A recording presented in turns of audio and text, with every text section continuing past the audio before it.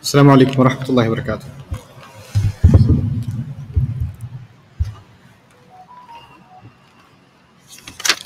أعوذ بالله من الشيطان الرجيم. قال ذلك ما كنا نبغي فارتدا على آثارهما قصصا فوجدا عبدا من عبادنا آتيناه رحمة من عندنا وعلمناه من لدنا علما. قال له موسى هل أتبعك على أن تعلمني مما علمت رشدا. رب اشرح لي صدري ويسر لي أمري واحلل عقدة من لساني يفقه قولي. والحمد لله رب العالمين والصلاة والسلام على سيد الأنبياء والمرسلين وعلى آله وصحبه ومن استنى بسنته إلى يوم الدين. اللهم اجعلنا منهم ومن الذين آمنوا وعملوا الصالحات وتواصوا بالحق وتواصوا بالصبر. آمين يا رب العالمين. Once again, everybody, assalamu alaikum wa rahmatullahi ta'ala wa barakatuh. I'm going to try and wrap up my recap of the ayat that I've already covered in a lecture series previously before continuing from ayah number 74. That's actually my goal in this series, is to continue from ayah number 74. But because I imagine many of you have not been following my series online, so it's beneficial because you guys are sitting here and maybe even some of the online audience to kind of get a recap of the story. Yesterday, I tried to capture some lessons from the first part of this story, the part of the story where Musa alayhi salam is traveling with his own student. And they realize they've gone too far and they've now started to head back. Today, we're going to pick up from there and capture some main lessons from this next portion of the story. Mind you, in my own lecture series, I have not yet completed this portion, the discussions on this portion of the story, so I'll only highlight some things as I've covered them thus far. So, فَوَجَدَ عَبْدًا مِنْ عِبَادِنَا آتَيْنَاهُ رَحْمَةً مِنْ عِنْدِنَا وَعَلَّمْنَاهُ مِنْ لَدُنَّا عِلْمًا. They head back towards where they had come from, and they both, now remember this is the place where the fish went off in a strange way, but as they head back, they then, Allah says, then both of them found one of our slaves. عَبْدًا مِنْ عِبَادِنَا, one of our slaves. And so Allah does not tell us this person's name. Allah does not tell us any details about this individual. In fact, there's even a tafsir, minority versus majority positions. Is he a human being? Is he an angel? There are hadith that point out that his name is Al-Khadir. There are different pronunciations. I'll stick with Khadir, right? And then there are weaker narrations about why he's called that. So there's a lot of discussion around that. But our focus is not on all that secondary information. Our focus is why would Allah, the clearest of all speakers, who taught human beings bayan, allamahul bayan, he taught human beings how to be clear in their speech, right? And he gave us the Quran that is mubin by definition. It is clear and clarifying by definition. He chose not to tell us who this person is by name. And he chose actually to even use a nakira form, abdan min ibadina. He didn't even say fawajada abdana, right? Then they both found our slave. No, one of our slaves. Abdan, a slave, literally would mean they both found a slave from among our slaves. It's really also very interesting that Allah did not, because from here on you're going to see that Musa alayhi salam is going to be alone with his teacher. So they're going to leave the student behind. So his role as a teacher is now finished, and he's no longer going to carry Yusha ibn Nun. Yusha can go back, head back now. It's only going to be Musa alayhi salam and his new teacher from here on out. But finding him is something both of them accomplished together. فَوَجَدَا, the muthanna form is used, the pair form is used of the verb to say both of them found him. Both of them found. This is a significant detail because a lot of times when you find in the Quran, Musa alayhi salam is standing with Harun, for example. He's standing with Harun alayhi salam. But Allah will use qala, he said. He's not going to say qala, both of them said. Other places Allah will highlight the presence of both of them. Sometimes Allah will only highlight the presence of, or the role of one of them, which is Musa alayhi salam. In this case, Allah could have just said, فَوَجَدَ, he found him. So Musa alayhi salam found him, but he said both of them found him. This is significant again because a student that had failed him in the previous episode can actually recuperate and be helpful in now making up for that mistake.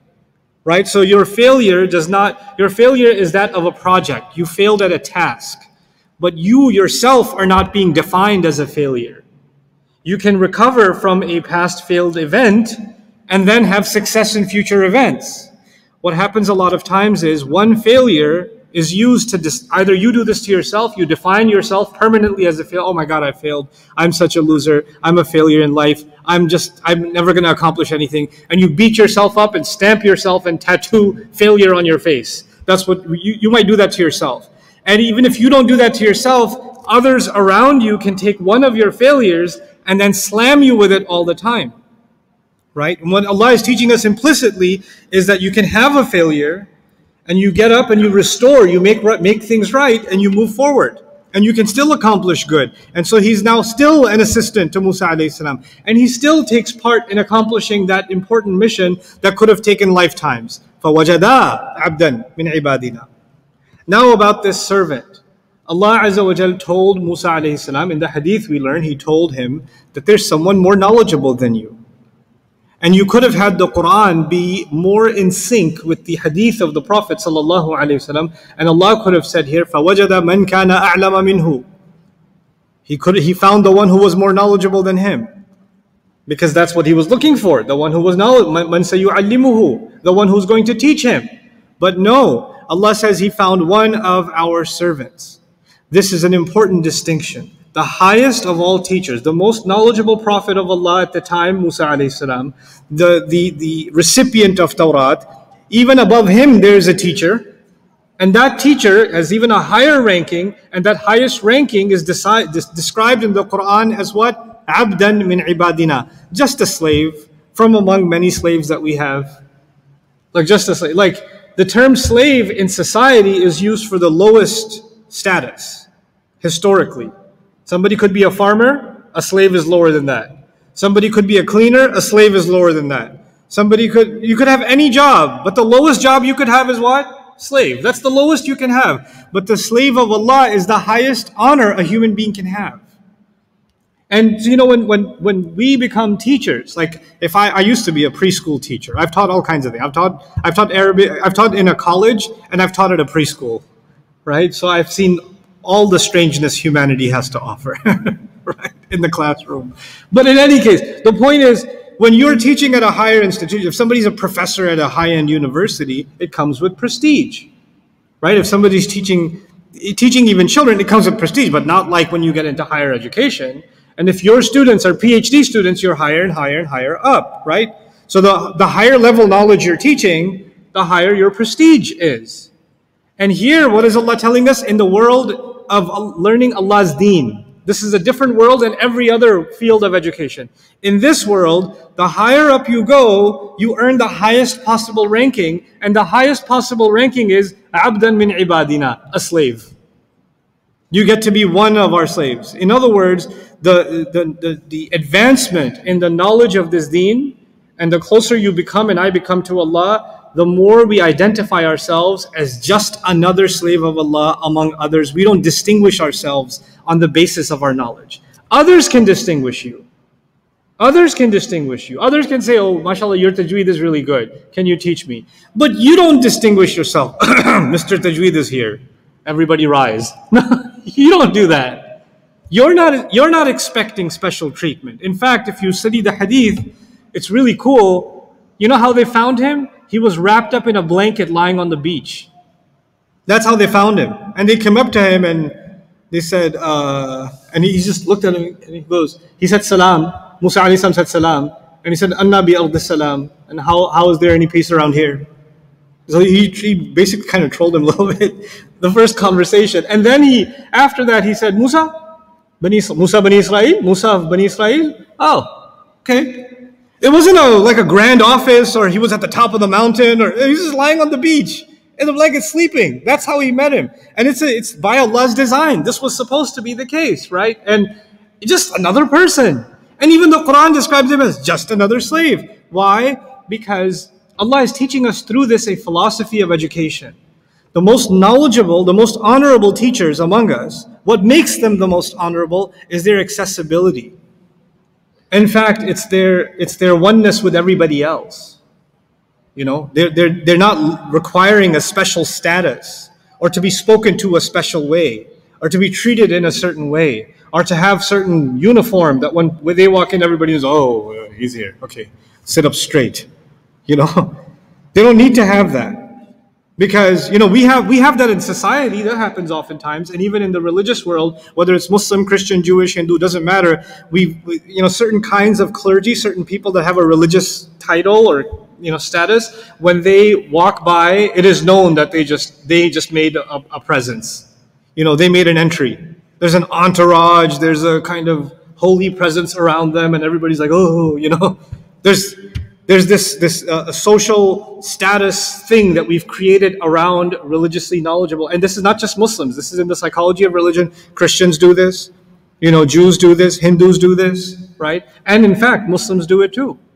Muslims do it also, this kind of reverence. Now, the thing is, I should have love and respect for my teacher. And you're going to see that Musa alayhi salam is going to have humility to his teacher from the beginning. So there's 2 points of view, the student's point of view and the teacher's point of view. I should have total respect for my teacher. But the teacher should not consider himself in this position of superiority except in the role of teaching. Except in the role of teaching. Yes, in teaching, I have a superiority. In teaching, I can tell you what to do. In teaching, I can say, hey, you messed up, fix this. Do this again. I can talk down to you as a teacher. I can be disappointed in you. I can be proud of you. I'm talking down to you. But when it comes to eating, we're eating the same food. Well, I don't deserve a special salam. I just have salamu alaikum wa alaikum salam like you. We're going to stand in the same row in prayer. In everything else, we're equal. What do we do, unfortunately? If someone has elevation in one respect, then we elevate them in every respect. Especially nowadays in Muslim society, you know what we do? When someone receives a high status in one area, like somebody becomes a doctor, then the rules don't apply to them. Then they're Dr. Saab at the restaurant, then they're Dr. Saab at wherever they go, they're the doctor. Special treatment, expedited, When people in many Muslim countries, now that I've seen them up close and personal, when you make a certain amount of money, then the laws don't apply to you. And the rules and the lines don't apply to you. The passport line and the visa line and the hospital and doctor line, they don't apply to you once you reach a certain level of money. Then you have your own rules, right? Because you reached a certain kind of status. But this does not apply. This is being negated in just the way Allah had Musa alayhi salam, come into contact with his teacher. Just a slave from among our slaves. It's also interesting to note that Rasulullah sallallahu alaihi wasallam, the highest maqam that he reached, the highest station that he reached, was when he was elevated in the Mi'raj, right? That spiritual journey where he was elevated, and he is closest to Allah spiritually and physically now, closest to Allah. And every time Allah describes the Mi'raj, He uses the word abd. Subhanalladhi asra bi abdihi. فَأَوْحَى إِلَىٰ عَبْدِهِ مَا أَوْحَى. In Surah Al-Najm, in Surah Al-Isra, when He raises him, He takes him in the night, He didn't say, Subhanalladhi asra bi rasulihi. Subhanalladhi asra bi nabi bi abdihi. That journey that marks the highest position any man has ever reached is being described as what? Abd. Abd. So for me and you, the highest place we can reach, the most honorable position we can reach with Allah is actually abd. The problem occurs with you and me when our study and our pursuit of learning Allah's deen, which is for Allah, starts getting noticed by people. So we're doing it for Allah, but who's noticing? People are noticing. And people are noticing, and they're starting to give you sheikh status. Right? And they're starting to, make you this holy figure. Right? A young man came to me yesterday, he said, I make some good videos online or whatever, and now I don't want to be held to this position. Okay, yeah, because that's what happens, right? This happened to me in New York, by the way. It's a New York story, I'll tell you. I was in Long Island many years ago, and when I started giving khutbah, I was going through a phase, so I used to wear a thobe, and I had a much longer beard, and some people consider this beard astaghfirullah. We can discuss that at some other time. But anyway, I had a much longer beard, I had a thobe, I had a turban, right? And Jesus sandals. I was doing the whole look, right? So, and I would give the khutbah. And I was 21 years old. And I would give the khutbah. And when I would finish the khutbah, old men from different countries in the world would want to come and almost in ruku to want to shake my hand. And then some people would bring their children, could you make dua for him? And other would straight up just say, could you on my child? And I realized that that's because of the way I look. The way I appear, for some, seems to, I must be closer to Allah. Now, the same person, if I just, after Salah, took my stuff off and I put the t-shirt on and played some basketball with the guys outside, same guy would pass by, nothing. If I had my, spiritual uniform on, and the same person would pass, Assalamu alaikum, Shaykh, please make dua for me, and my children, and bless my car, can you touch my car? Like all kinds of stuff. Well, in other words, we associate, people will start giving you a position. You didn't want it. You're just doing what you think is in line with the sunnah of the Messenger, sallallahu alaihi wasallam, or you're doing something that pleases Allah azza wa jal. And people around you, either people start insulting you because of your religion, or people inflate your position because you're two extremes, right? But that's what you get. And people start doing that to you. And you know what? Human beings are a product of their environment. If you're in a smelly place, the smell will come on your clothes, right? If you're in a polluted area, you'll get used to the pollution. And you know what? If you're getting praised or being given a certain position all the time, recognized all the time, then you might start getting what? Start getting used to it, that I'm being treated in this way, right? Or when I walk in, they ask me to lead the prayer. So I'm used to that, and I'm used to, no, I don't want to. And then one time, nobody asked me to lead the prayer. I'm like, hey, what's going on here? I think I need to lower my mask a little bit. They need to recognize who I am. So, I was still going to say no, but I miss being asked. Right? This is not abdan min ibadina. This is not just one of our slaves. And that's the beauty of this phrasing. The teacher is being introduced, first and foremost, not as someone who will have a relationship with his student, but someone who has a relationship with Allah, and as a result of it, he sees himself, and Allah sees him as just one of many. Nothing special. Nothing out of the ordinary. The other important thing here is, and this gets a little bit philosophical, but an important subject to discuss.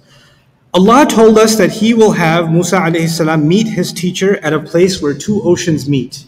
Majma' al-Bahrain. The Quran calls it Majma' al-Bahrain. And in another place in the Quran, by analogy in Surah Al-Rahman, Allah says, Maraj al-Bahrayni yaltaqiyan. Baynahuma barzakhun, Maraj al-Bahrayni yaltaqiyan. Right? Baynahuma barzakhun la yabghiyan. They're between, so he fused two oceans together, two seas together that clash against each other, and between them there's a barrier that they refuse to cross. They don't violate that barrier.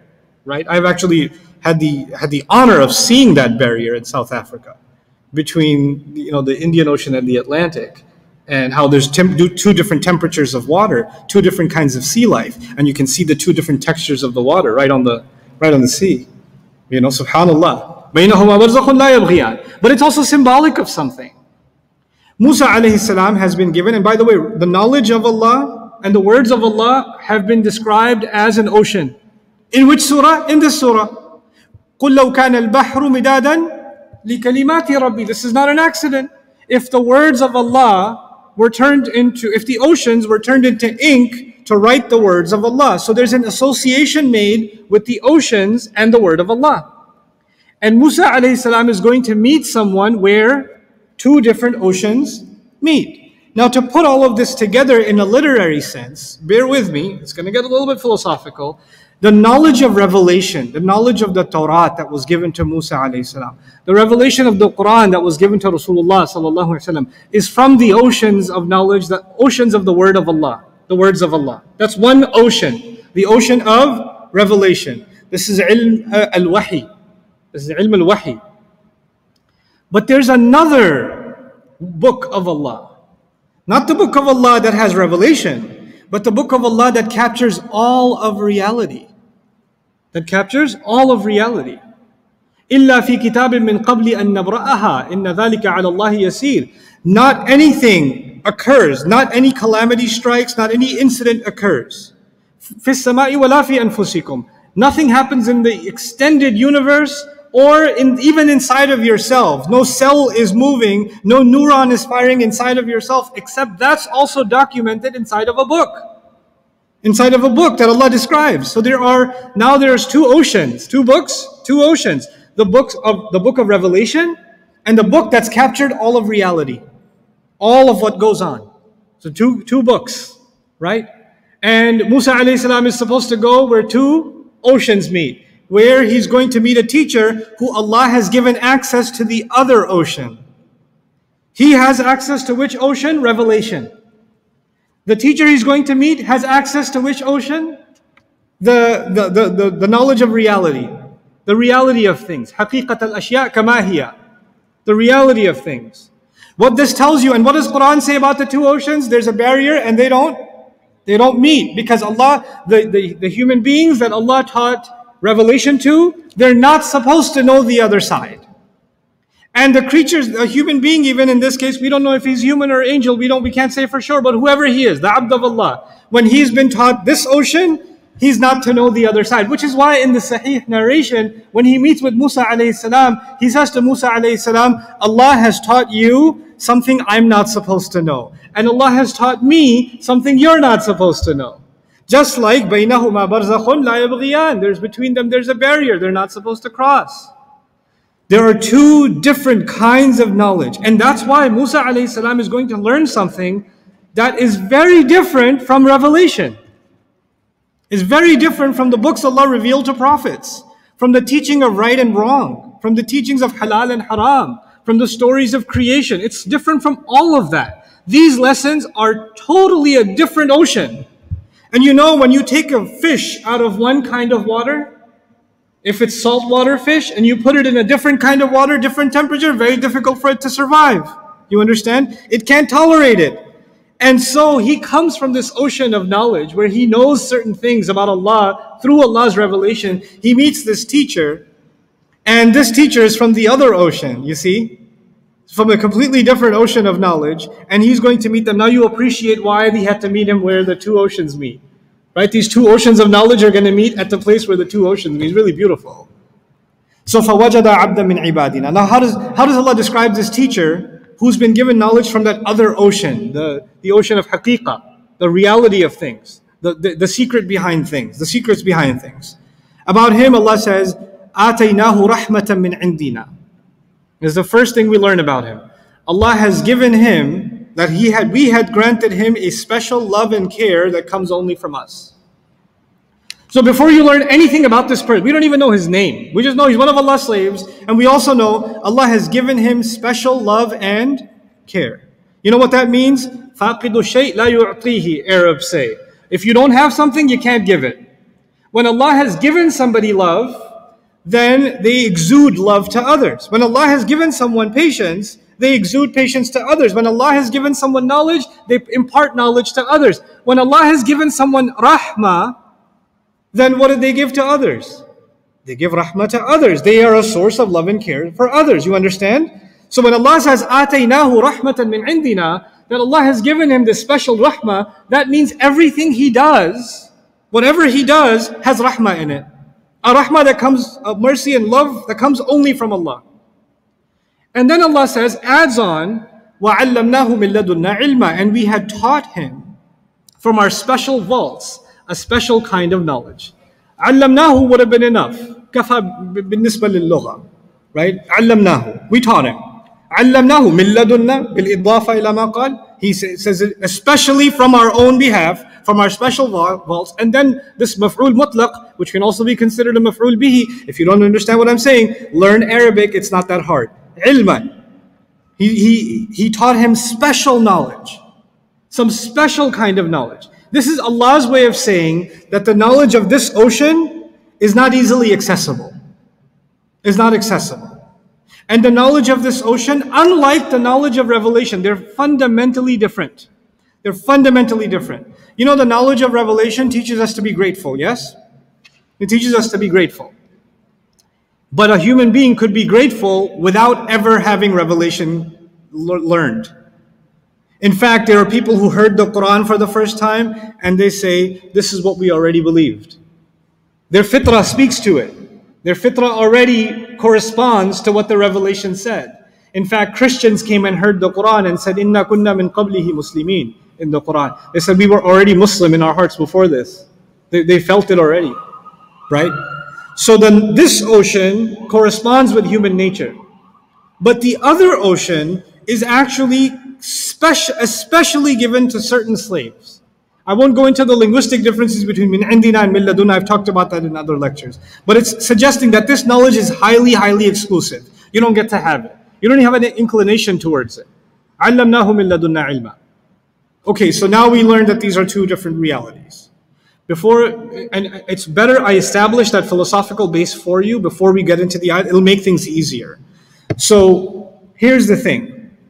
In revelation of all the prophets, not just Rasulullah sallallahu alaihi wasallam, but the Tawrat given to Musa alayhi salam, the Injil given to Isa alayhi salam, the revelations given to Salih, Shu'aib, Nuh, Ibrahim alayhi Suhuf Ibrahim, you name it. The revelations, one of the things that revelations have is the difference between right and wrong. All of them. They have a difference between right and wrong. What you should do, what you should not do. It's always been there. And all revelations that Allah has sent have always encouraged human beings, compelled human beings to be truthful and not be dishonest. For example, to be merciful, to be kind to parents, to keep family ties. There's some fundamental basic things that have passed down from one revelation to the next, to the next, to the next. They're consistent. Being grateful, being mindful, being just, etc., etc., etc. Right? So, in accordance with the revelations that have always been given, human beings know the difference between right and wrong.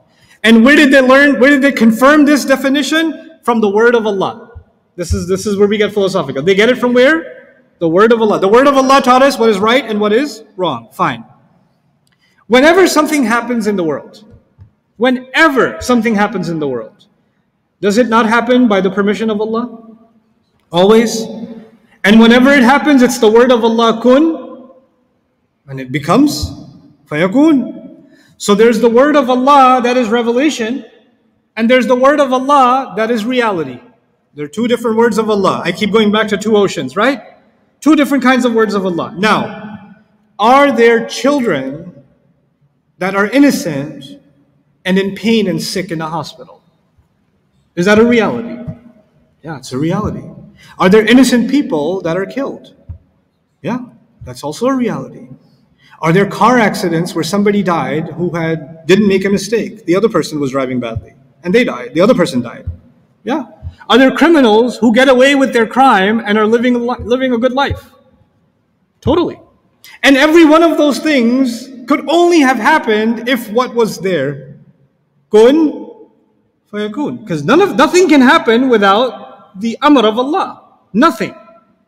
Now the thing is, all of these injustices, they look like injustices. They directly go against the other word of Allah. What's the other word of Allah? Injustices should not take place. Liars should be punished. Justice should be served. Ingratitude is not an acceptable quality. So in the word of Allah, there's a scheme of right and wrong. And in the reality that Allah created, there seems to be a totally different formula where you see plenty of contradiction against the word of Allah. If Allah says this is wrong, this is wrong, this is wrong, how come He's letting it happen on this side in reality? You see the problem? You see that there are two conflicting things, conflicting realities? And this is actually, this story is the Qur'an's way of merging the two realities. Because actually for atheists around the world, the number one argument, the number one problem they present to any believer in God, Muslim, Christian, Jew, doesn't matter. The issue they present is the problem of evil. If your God is so great, why is this happening, this happening? Well, how come your God lets this happen? In fact, Muslims say this too. In fact, some Jews that I've met have even a more interesting take on it. They say, I reject God. I hate God. I was like, but you're Jewish. He goes, yeah, but even hating Him is some kind of a relationship. So long as we have a relationship with God, is still a connection to God. Why did He let the Holocaust happen? Why did He send us into the diaspora? Why did He let the Pharaoh, enslave us? Why did He do this? Why did He do this? I hate Him. I don't want to listen to Him. I complain to Him all the time. I tell Him I'm mad at Him. I was like, you tell God you're mad at Him? Yeah, I tell Him I'm mad at Him. Because He did all this stuff. I was like, well, yeah, because, that's the kind of relationship we have with God. It's like, okay. It's brave of you. But I could see where it's coming from, right? It's coming from, well, if your revelation says that you are merciful, kind, generous, and then I see lack of mercy, lack of generosity, injustice. Allah is just, but the world is unjust. The world that He created is clearly unjust.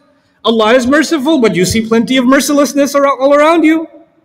Allah is truthful, yet He's tolerating liars. He's tolerating deception. So how do you merge these two realities? How do you reconcile them? And yet all of this is happening by the permission of Allah. This is what Musa alayhi salam is going to learn about a little bit. And through him us. Because this is not a small crisis of faith. This is a pretty big crisis of faith. You all know that this surah is associated with the greatest trials that will hit humanity towards the end of time. Right? And that great trial, if you study the hadith surrounding that trial, one of its manifestations is that believers will wake up a believer, and by the time, or go to sleep a believer, by the time they wake up, they're not a believer. Or they wake up a believer, by the time they go to sleep, they're not a believer. They'll have a crisis of faith. They'll have an absolute crisis of faith. So it's pretty amazing that before this surah comes to an end, Allah deals with what will be the most powerful crisis of faith in this story. So he finds this, let's move quickly. He finds this mysterious teacher. And then he says to him, Musa alayhi salam says to him, هَلْ أَتَّبِعُكَ عَلَىٰ أَن تُعَلِّمَنِي? Shall I follow you that you might teach me? Can I please follow you so that you might teach me? In other words, I know that learning from you is not just sitting here and listening to you. The kind of learning I need to do with you requires what? Following. So you know how, for those of you that are in the sciences, you study the theory of engineering, but there's the hands-on engineering. Or you can study theoretically, you can study medicine, but then there's surgery itself and shadowing a doctor and residency and all of that. There's the hands-on experience. Learning our religion, the revelation, is given by way of words, isn't it? It's the word of Allah. It's the words of the Prophet ﷺ. That's how the religion is passed down. It's words that are being passed down, right? And then accenting or complementing that word of Allah is the practice of prayer and all of these other things, right? But this journey, this teacher, is actually more about you following him. Just do what he does. Or just observation, right? So he tells him, can I follow you?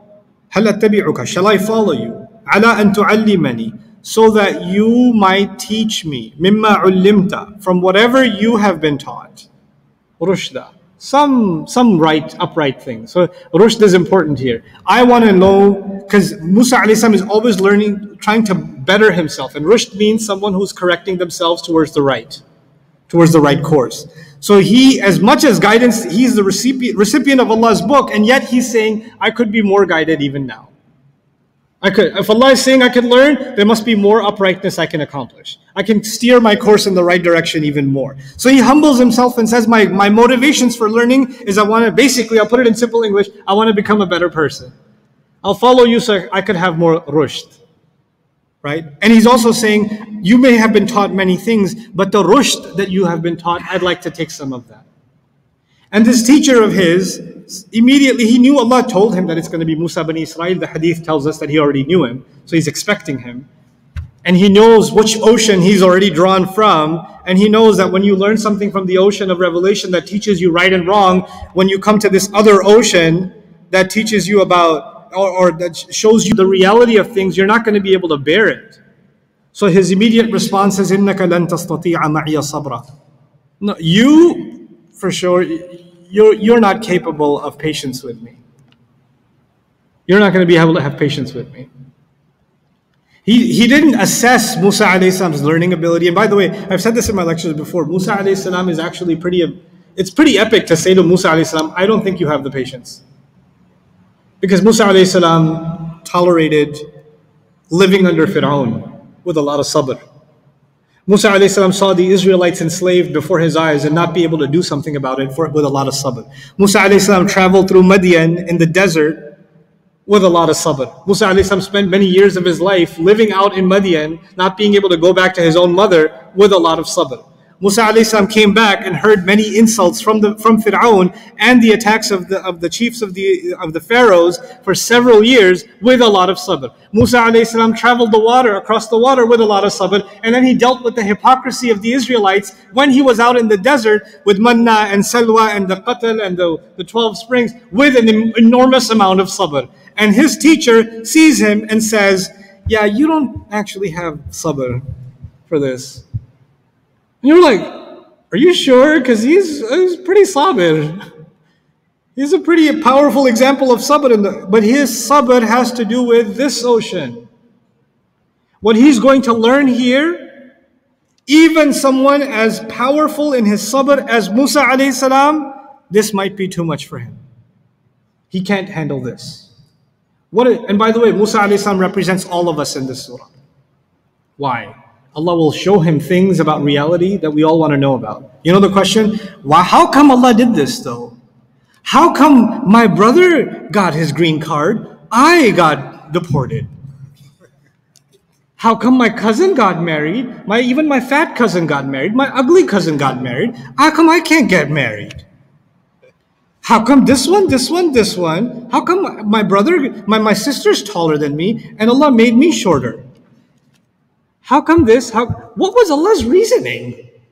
Why did that even happen? Why in the world? One brother came to me recently. Allah protect him. He decided to invest. I don't endorse it in Bitcoin or something, right? And he put $10,000 in it. And he got impatient for a week. He couldn't do it. He sold it for $10,000. He got it for the same money, sold it for the same money. The next day, it jumped 10,000%. And he could have been a multimillionaire overnight. And I ran into him at a shawarma place, and he's telling me, why did Allah do that to me? How come? What was his reason for... Can you tell me? Okay, I was like, hold on, let me check my phone. Let me see what Allah's reason was. I don't have access to this ocean, bro. Nobody does. We don't know why that happened. Because is Allah teaching me something? I don't know. I don't know. That's gotta hurt. That's gotta sting. But it is what it is. So here, what we're gonna see, Musa alayhi salam is being told, you don't have the patience to deal with because what you'll find every time Musa alayhi salam has the same question. You know what that question is? Why? Why'd you do that? Why? How could you? Why? Now, the revelation of Allah, the Quran, the Torah before the Injil, all the revelations of Allah, they never answer the question, what? Why? Why were you born in this century? Why were you born to these parents? Sometimes you look at your brother and you say, why are you my brother? Right? So you don't have the answer to why. And human beings really want the answer to why. And Allah, you know what Allah's answer to why is? Trust Him. The answer to why in the Quran, in Revelation is Allah is Ar-Rahman, Allah is Ar-Rahim, Allah is Al-Hakim, Allah is, Allah is Al-Had, Allah is wise, Allah is to be trusted, Allah is loving and caring. Wait, so this bad thing that happened is still Allah is loving? Yes, He is. Trust it. Okay. Well, can you explain? No, they can't explain. Just trust it. Somebody gets sick, we say, La ba's tahur inshallah, no problem, it'll purify your sins. There must be some khair in it. There must be some good in it. Some good in it. You don't want to accept it. But the revelations tell us just trust Allah. Musa alayhi salam is going to experience things. It's not just the qadr of Allah, it's his teacher. You go to somebody to learn your deen, you're going to say, I'm going to learn the deen from someone who has better akhlaq than me, who has better manners than me, who's got more patience than I do, they've got better speech than I do. When I'm around them, I feel like being a better person, I'm more calm. So it's really interesting. Musa alayhi salam and he were talking, and they boarded the ship, and in the hadith it tells us that a bird came and it pecked into the sea twice. Naqra'u naqratayn, the hadith says. Pecked twice. And then his teacher turned to Musa alayhi salam, Khadir turned to Musa alayhi salam, and he said, my knowledge and your knowledge is like these two drops, and the rest of it is Allah's knowledge. Right? Which is really cool, because that means the revelation of Allah is just a drop from this side. And the knowledge of reality on this side that Khadir has is just a drop from the knowledge of actual reality. And this is important because even when he explains why the reason was what it was, the reason is only one drop among the larger reasons. So there may be way more to the reasons, but we're only going to get one drop out of the full reasons. The drop that he has been given. The drop that he has been given. So now, as they board, I'm summarizing the story, as they board the ship, he's going to start tearing the ship open. By the way, according to the hadith, this happened immediately. So imagine this, your knowledge and my knowledge are like this bird that just pecked into the sea. These drops is nothing compared to the rest of the ocean. And this spiritual, profound moment where Musa alayhi salam is taking in that deep, epic quote, next thing you know, he's got an axe and he's hammering down the bottom deck of the ship. Like in the middle of the spiritual moment. Imagine I'm giving this lecture right now and all of a sudden I take a brick and I hurl it at the, or I start axing down this table as part of your lesson. You're like, what's going on? What are you doing? And so he's in shock. He doesn't know. And he says, and he kept hacking away until the water started coming out. And they're at the bottom deck. So the people above can't see. So they can't see it, and they don't know what's going on. And he says,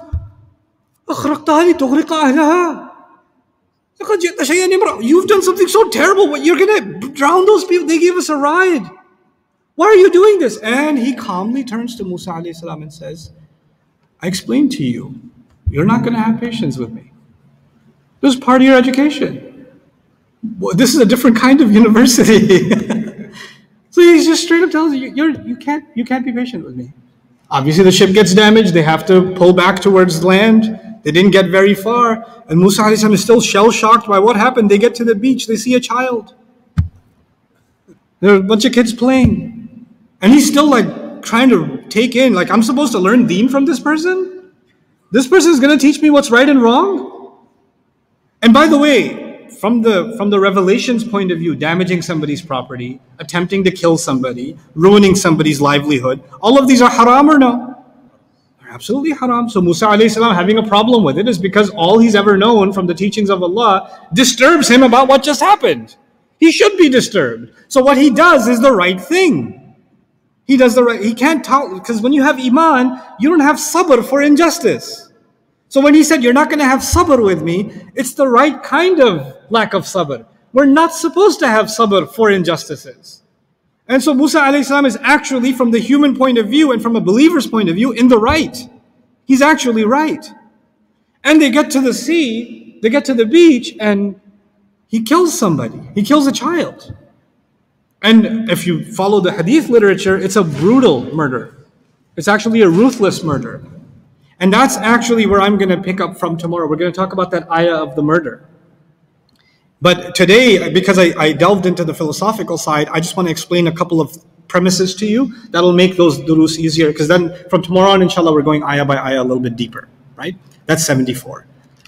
So what I want to explain to you is, with this story, we're going to learn that the right and wrong that Allah has taught us, is for us to know and us to live by. While Allah created a reality that is constantly going against this. And you have to face the contradiction to this in reality all the time. Jazakallah khairan. Iftaqadnakum. Okay. So there's going to be two conflicting realities, and they're both coming from Allah Azza wa Jalla. According to what we know, what you're going to see happen in the world will look very evil. But we cannot see the way Allah sees things. Allah is al-Basir. He sees the entire reality. So in simple words, here's how I can explain it to you. There are a million possibilities. He could have killed the child. He could have hurt the child. He could have left the child alone. And with every choice you make, there are multiple ramifications, right? A series of events, domino effect, right? So there's domino effect if you kill the child. There's a domino effect if you leave the child. There's a domino effect if you don't damage the ship. There's a domino effect if you do damage the ship. When you damage it, every action leads to a series of other reactions, right? Think of it this way. If Allah somehow gave you the map of every possibility with every choice. All the reactions that will happen. And he showed it to you. Then you would pick the same choice that actually happened as the best choice. Because we don't see the larger picture, right? So we just see the immediate incident.